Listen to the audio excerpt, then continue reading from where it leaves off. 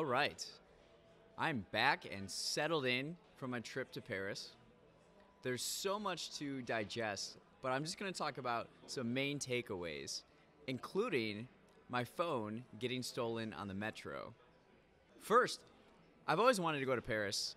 There's a handful of places that I absolutely want to go to because of their massive role in Western civilization. You know, you have your Rome, Athens, Florence, London, Paris, Berlin, Amsterdam, Cairo. And we always say we're going to get around to it. And then the years pass us by. As you're aware, I'm a big Bucks fan and Giannis follower. And if you want an explanation why, listen to episode 16 of this podcast titled Greek Philosopher Giannis Antetokounmpo. It was announced they'd participate in the first ever NBA game in France.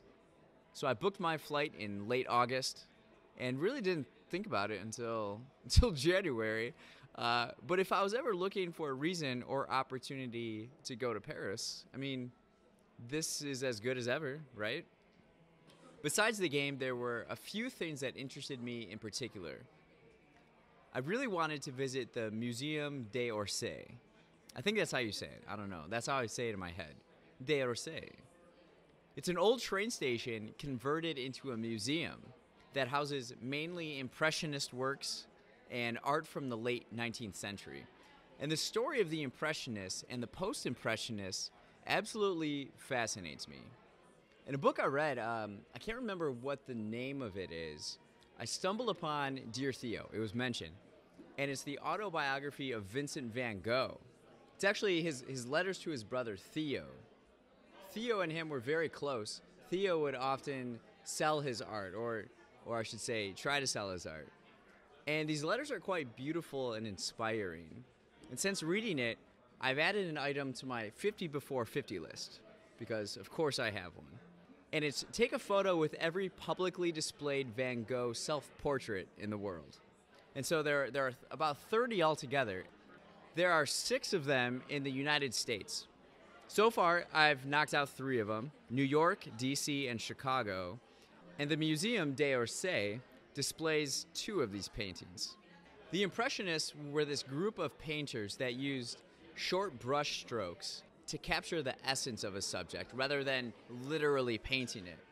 And so the popular art of the day was a lot of these neoclassicism scenes and painting aristocratic families. The Impressionists were looked down on in Paris, and so critics just trashed their work. So there's this guy named Durand Ruel who was an Impressionist art dealer. So he was basically the guy that was trying to sell the Impressionist works. And he would try selling their paintings all around Europe to no avail, going broke several times in the process. But to his excitement, it now only took 1 week to cross the Atlantic. I mean, can you believe that? He was excited that it only took 1 week to cross the Atlantic now. It only took me 8 hours to do that.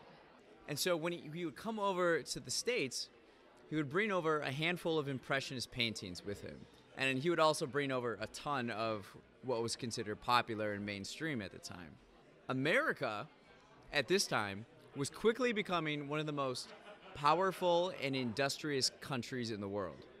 It was prosperous and ambitious. Unlike Europe, they didn't care about the old. The Americans wanted something new, something to make a statement. So this bold nation wanted to set its own mark in art. So they come over and they would see these Impressionist paintings and they'd be like, yo, you got more of this? And then Ruel's like, yes, I do. Boom.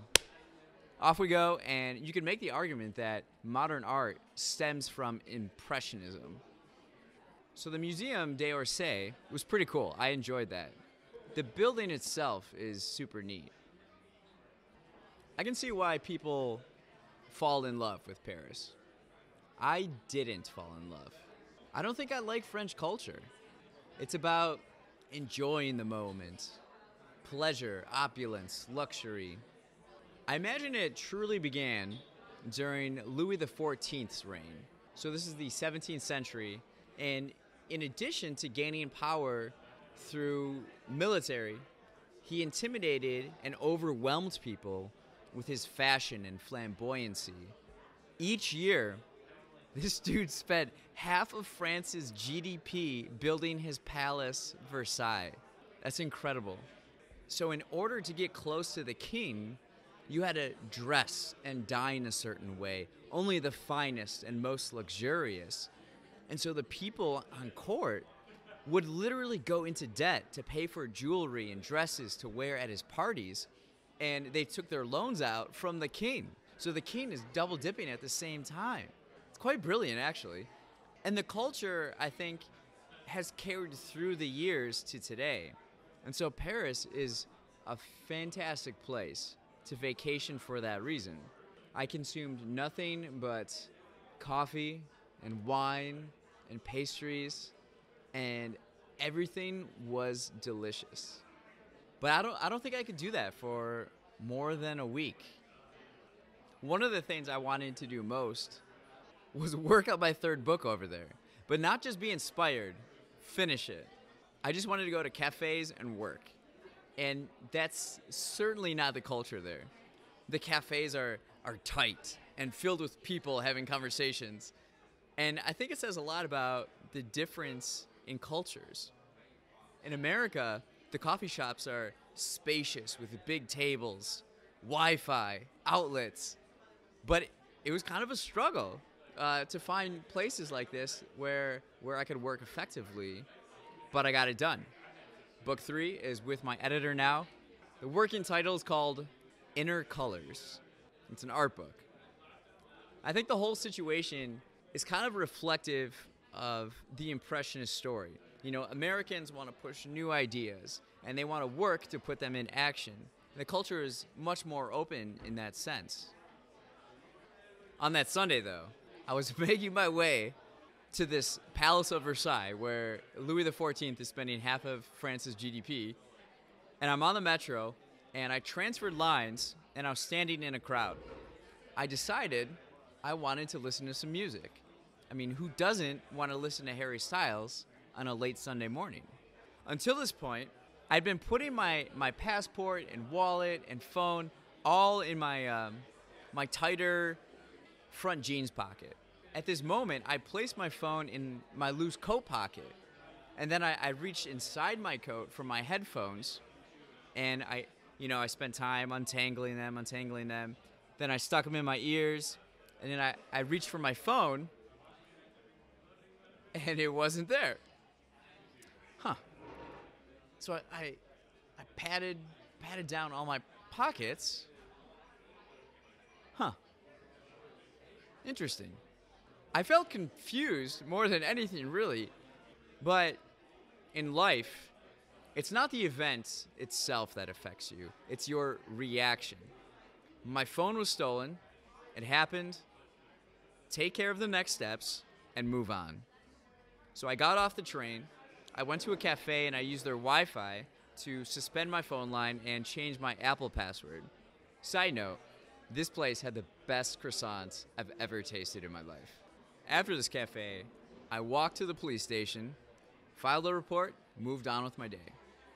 And it was kind of strange because I felt lighter and almost like more attentive and able to notice and experience Paris in a more observant way. So I finally got my phone. It's been about a week and a half since it happened. And it took me so long because I really wasn't in a hurry. It's been quite enjoyable. I've been so relaxed and free.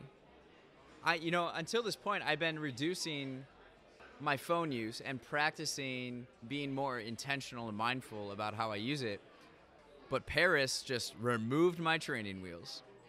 And it allowed me to take a step back from life, reflect, and it spurred new ideas, actually. Is it strange to be grateful for a thief? The person thought they were taking from me, but instead, they've given me something far more valuable than the inconvenience of a stolen phone or the cost to replace that said phone. I don't need it. I've been able to still do everything that I need to do with my iPad and laptop. I use those purposefully every time I use it, right? Because your phone, on the other hand, is in your pocket at all times, at your disposal. It promises you'll never be bored again as long as you give your life to it. Our phones have incredible tools that, when used intentionally, can bring us tremendous benefits. However, though, if we're not careful, we become the tools. Thanks for listening to Rich Conversations. Have an impactful day.